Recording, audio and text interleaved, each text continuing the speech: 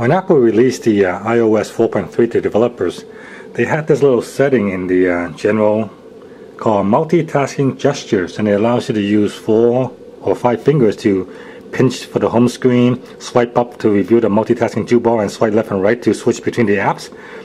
But when the iOS 4.3 finally shipped, this was actually missing and disappeared. And anyway, I turned it back on, so I want to show you exactly what the multitasking gesture does. First of all, using 4 or 5 fingers, I can just pinch and close the app. I can also just push up to review my multitasking toolbar, and I fire up an app here, and just use again 4 or 5 fingers to swipe between all my apps.